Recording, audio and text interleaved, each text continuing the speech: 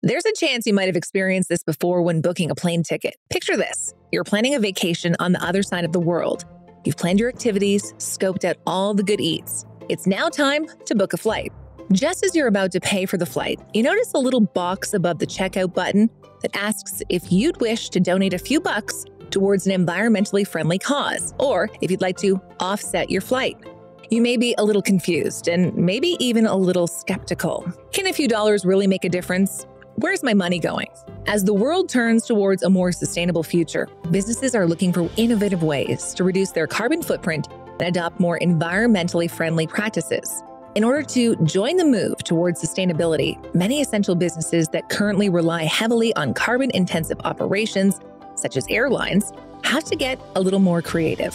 What options are out there for companies like this? And what does this all have to do with that little checkbox on a checkout page? I'm Tara Overholt, and today on Powering Journeys, I'm learning all about carbon offsets.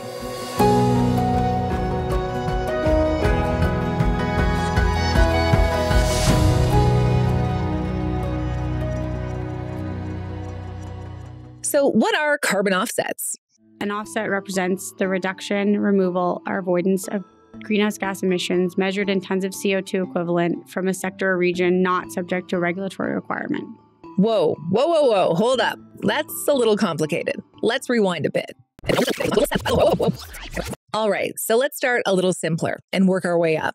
What are carbon offsets? Or I guess I can think of it like how I would explain it to my grandma is, so a carbon offset measures, the change or the reduction in greenhouse gas emissions that occurs from a voluntary action taken to reduce greenhouse gas emissions.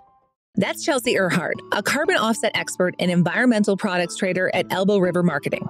As we mentioned, there are a lot of essential industries that may find their direct attempts at reducing their carbon footprint to be quite ineffective. Bounded by the constraints of technology, industries like air travel, sea travel, and long-distance freight that we rely on directly or indirectly on a daily basis tend to emit a ton of greenhouse gases in their operation. Sure, these businesses can switch to sustainable packaging materials, aim to use high-efficiency lights, or perhaps even switch to those co-processed fuels we learned all about.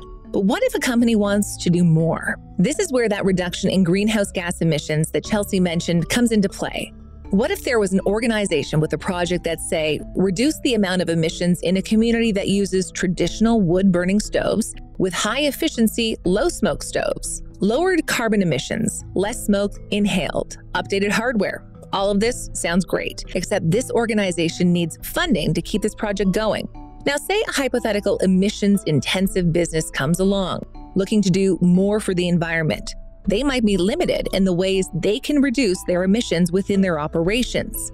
But what if they invested some of their revenue into this high-efficiency stove project? With investment from the business, the organization with the project can help more communities upgrade their cooking hardware, resulting in a greater reduction in greenhouse gas emissions, thus helping offset some of the emissions created by the carbon-intensive business. Of course, high-efficiency stoves aren't the only offsets you can invest in. Let's take a look at what other types of offsets are out there. Yeah, so we like to think of carbon offset types in terms of 4 main buckets. So the first bucket being nature-based, and so this would be like soil sequestration and improved forest management.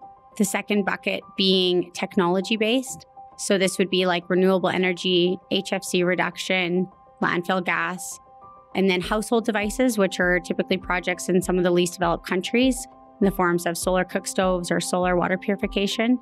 And then the last one is the removals, and these are the really fancy ones from direct air capture or afforestation. It all sounds so simple, right? A little too simple. But not to worry, there are steps in place to make sure that the project you're investing in is making a real impact. Yeah, so a carbon offset is a very specific thing. It's verified according to an approved protocol and then issued on a registry. And how that happens is initially someone may have an idea for a carbon offset project. Could be a private forest. They need to look for a protocol that is going to work for their project. Think of a protocol as a recipe. It is the steps and the data required to make a carbon offset. So once that's been identified, a protocol on a registry, the project developer will make a project plan, which lays out what they're going to do to ensure that they follow the protocol. At that point, the project crediting period starts. During that time, there is very careful monitoring and reporting to ensure that all of the appropriate data is collected. At the end of the project period, the project report is written. Project report is what happened. You then hire a third-party verifier who's going to look and see, did you do exactly what you said you were going to do according to the protocol? So comparing the project plan to the project report to find out the change occurred and that it's measurable and quantifiable. If they pass their third-party verification, then the project developer can issue the offsets on the third-party registry and they're available for sale at that point. So in simpler terms, before an organization can sell an offset credit for their project, the project has to go through a series of third-party checks and balances in order to have their plan approved and have their emissions reductions quantified and verified. All of this is done in an effort to ensure that money is going to worthwhile causes that can build a better future for the world we live in. However, despite these checks and balances, the topic of carbon offsets is still shrouded in controversy. Are there questionable projects that slip through the cracks?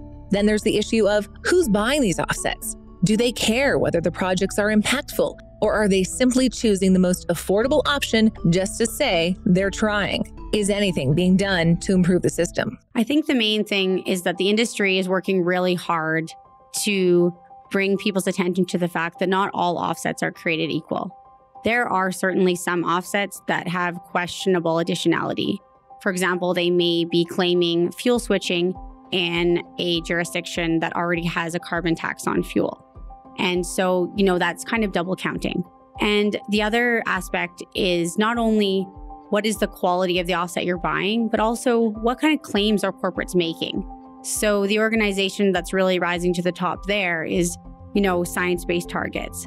And they're saying you need to look at this pathway to net zero and have a plan to how you're getting there. If you're a company that's just saying, I have these emissions, I'm going to go buy the cheapest offset I can find that may or may not be additional and retire that against my emissions, the industry is starting to finally stand up and say that's not carbon neutral, that's greenwashing. And so what we're seeing is a lot of really smart people getting together that have been in this industry for, multiple decades and saying these are the principles we need to follow, not only with what offsets we create and list on these registries, but also with how we use them and how we make the claims. Because we have a goal now. We're trying to get to net zero. And just retiring any offset against any claim with no real plan is not going to work anymore. So yes, it's true. The system isn't perfect. It can be taken advantage of by both sides of the coin. But people are starting to wise up. Businesses that look to make meaningful changes by investing in offsets should make sure that the projects they're investing in are also making meaningful changes. Businesses that don't care, well, the organizations that do, the customers that do, they're starting to demand that you do as well. Knowing all of this, I was curious as to how Parkland was getting involved with carbon offset projects. Are we doing the right thing? What kind of projects are we investing in?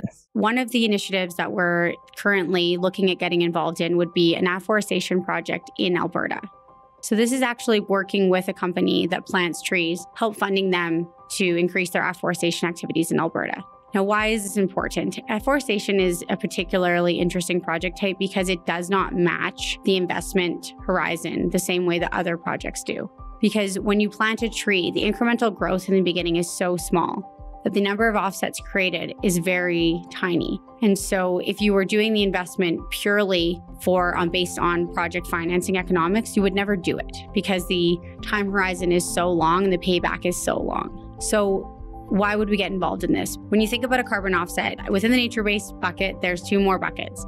And one is avoiding. So avoiding is when you're avoiding creating emissions, so not cutting down trees. But then there's one where it's actually removal, and that's when you're actually taking CO2 out of the atmosphere. So as we approach net zero globally, the avoidance credits are going to become less important because it's going to be net zero. So we're already going to be avoiding lots of emissions. What's going to be really important are the actual removals, taking CO2 out of the atmosphere. And that's why afforestation, so planting trees, creating forests, is so important because it's removing the CO2 that's already out there. It's really making that big impact. And so removals tend to be very expensive. One, because planting a tree in 2022 and waiting 60 years for that offset is not an activity that is really lends itself well to conventional project finance. It really takes someone with a mission that wants to remove CO2 from the atmosphere to get these projects done. You don't see many afforestation projects, and certainly not in Alberta. It's thrown around a lot, this concept of planting trees to clean the air. Some may think it's a little too simple, and some may see it as too little, too late. But in the scope of the future, as we near our goal of net zero, the little trees we've planted decades back will play their role in cleaning up the environment that we and our loved ones live in. Maybe you've made all the sustainable changes that you possibly can in your life, and you're looking to do more. Or maybe you're new to all of this, and you're not sure what you can do. How do you take part in carbon offsetting? Yeah, a big initiative that we have in Parkland that's really only just begun is to offer our customers at all levels the ability to participate in the carbon offset market, which I think is really exciting because carbon offsets are really all about reputation. Do you trust the person that you're buying them from? Do you believe that the project really created a change that you can feel confident you're making a difference? And I think Parkland's a trusted partner for many individuals and companies already in the fuel space. And so it's a good extension to do that in the carbon offset space. So on the very lowest level, you can participate using the Journey app. Those are the customers coming and buying items at our convenience stores or fuel at our stations. And then on a higher level, we're offering those to our wholesale customers as well. Card locks will receive an offer on a cents per liter or cents per gallon.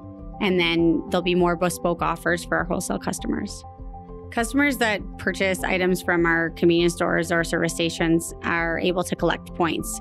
With those points, they may decide to redeem them for a chocolate bar or carbon offset, bag of chip or carbon offset. And it's been interesting for me to see the customers have been selecting carbon offset.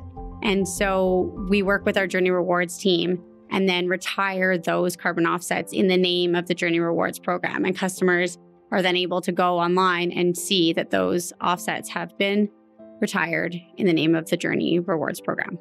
So if you're collecting points on the Journey app, maybe you consider spending some of those on carbon offsets. Of course, the Journey app isn't the only way you can get involved. As perspectives change and the demands for sustainability grow, more and more businesses are looking to offer opportunities for customers to contribute to carbon offset projects.